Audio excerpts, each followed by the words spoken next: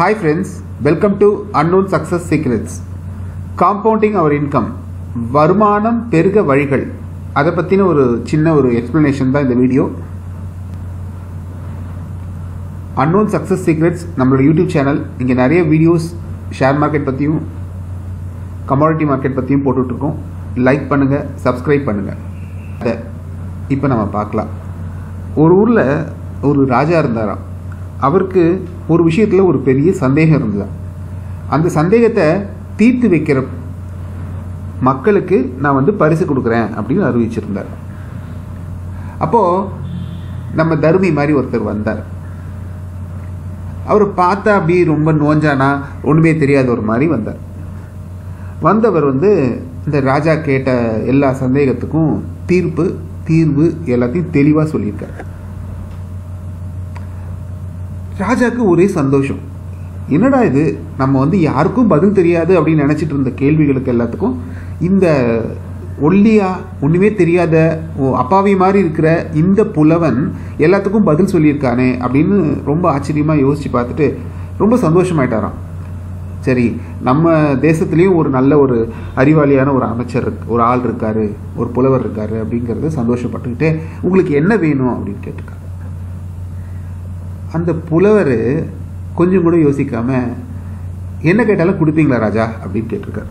உடனே அந்த ராஜா என்ன சொன்னாரா, சரி, இவ்வளோ பெரிய சந்தேகத்தை எனக்கு தீர்த்து வச்சிருக்கேன், யாராலையும் தீர்க்க முடியல, சபையில் இருக்கிற பெரிய பெரிய அமைச்சர்களாலும் தீர்க்க முடியாத விஷயத்த நீ தீர்த்து வச்சிருக்க, நீ என்ன கேட்குறியோ நான் கொடுக்குறேன் அப்படின்னு சொல்லிட்டேன்.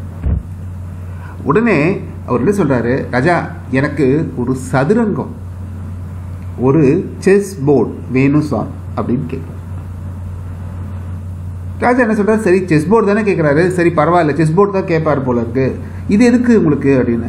எனக்கு செஸ் போர்டும் சில நெல்மணிகளும் வேணும் அப்படின்னு. அதில் என்ன இருக்கு, கொடுத்தா போச்சு, கூப்பிடுங்க அப்படின்னு சொல்லி ராஜா சொன்ன உடனே ஒரு செஸ் போர்டு வந்துச்சு. செஸ் போர்டு எப்படி இருக்கும், 8 கட்டம், கீழே ஒரு 8 கட்டம், மேலே ஒரு 8 கட்டம், 64 கட்டம் இருக்கும். செஸ் போர்டு வந்த உடனே அந்த புலவர் சொன்னாராம், ஐயா இந்த 1ஆம் நம்பர் பாக்ஸ் இருக்கு இல்லைங்களா, இந்த பாக்ஸில் ஒரு நெல்மணியை வைங்கய்யா, எனக்கு அது போதும். இது போதுமா, வேற ஏதாவது கேள அப்படின்ட்டு இருக்கார் ராஜா. கண்டிப்பாக கொடுப்பீங்களா ஐயா அப்படின்னு திரும்ப அந்த புலவர் கேட்ட உடனே ராஜா சொன்னாராம், என்ன கேட்டுற போறான்னு நினச்சிக்கிட்டு நீ என்ன கேட்குறியோ நான் தர்றேன் அப்படின்ட்டு, எடுத்துக்கோ அப்படின்ட்டு. சரி, அப்போது இந்த முதல் பெட்டியில் வச்சதுக்கு விட 2 மடங்கு எனக்கு அடுத்த பெட்டியில் வைங்க, அப்போ 2 மணி. சரி, அதுக்கு அடுத்ததில் அப்படியே எனக்கு இந்த 64 பாக்ஸ்லேயும் டபுளாக வச்சு கொடுங்க சார் அப்படின்னு ஒரு கேட்டிருக்காரு. இதை மன்னர் ரொம்ப யோசிக்கல. அந்த டைமில் டக்குன்னு யோசிக்காம, ஏன் வச்சா போச்சு கொடுத்துடலாமே அப்படின்னும் போது அங்கிருந்த அமைச்சர் எழுந்துக்கு சொன்னாராம், ஐயா இவர் பெரிய புலவர் கிடையாதுங்க, இவர் பெரிய பெரிய அறிவாளிங்க, இவர் கேட்டதை நம்மளால சத்தியமாக கொடுக்க முடியாது அப்படின்ட்டு. ஏன் கொடுக்க முடியாது?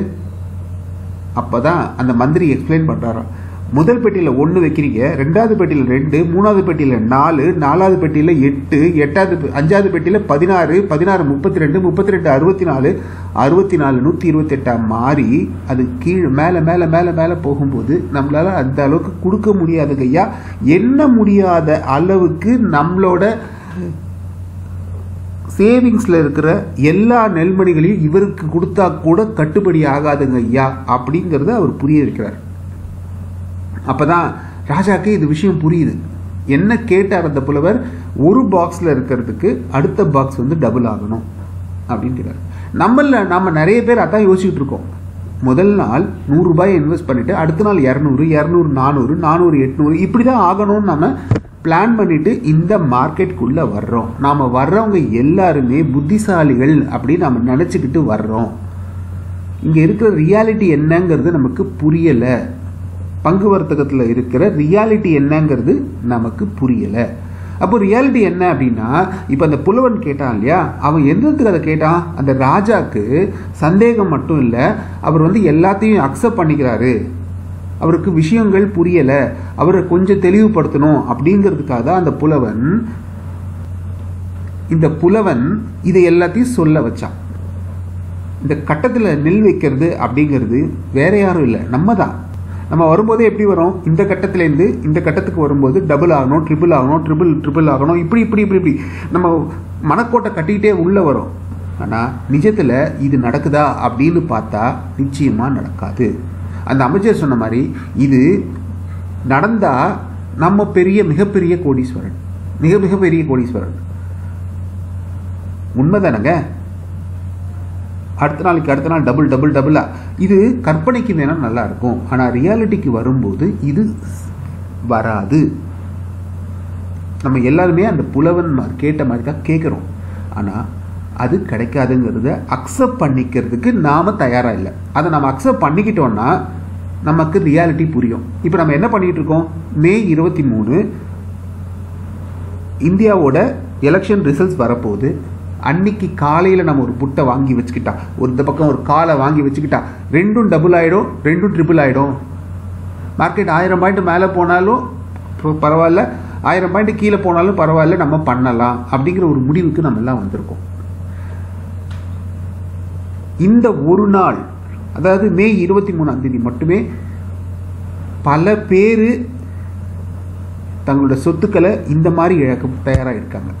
அதனால் நான் என்ன சொல்ல வரேன் அப்படின்னா, நீங்கள் வருமானம் வாங்கணும், பெருகணும் அப்படின்னு நினச்சிங்கன்னா மே 23 தான் ட்ரேட் பண்ணி சம்பாதிக்கணுங்கிற அவசியம் இல்லை. சரிங்களா? உங்களுக்கு எல்லாரும் ஐடியா கொடுப்பாங்க, நீங்கள் இங்கே வாங்கினீங்கன்னா இங்கே ஹெட்ஜ் பண்ணலாம், இங்கே இதை பண்ணலாம், அதை பண்ணலாம், ஹெட்ஜ் பண்ணுங்க அப்படின்லாம் சொல்லியிருப்பாங்க. ஹெட்ஜ் பண்ணி இந்த புலவன் மாதிரி மாட்டிக்காதீங்க. ஹெட்ஜ் பண்ணாலும் மார்க்கெட் அன்னைக்கு கீழே வரும், இல்லை மேலே போகும். அதனால் நீங்கள் தெளிவாக ஒரு முடிவுக்கு வாங்க. உங்களால் எவ்வளோ தூரம் சமாளிக்க முடியுமோ ஓவராக எக்ஸ்பெக்டேஷன்ஸையும் வச்சுக்காதீங்க.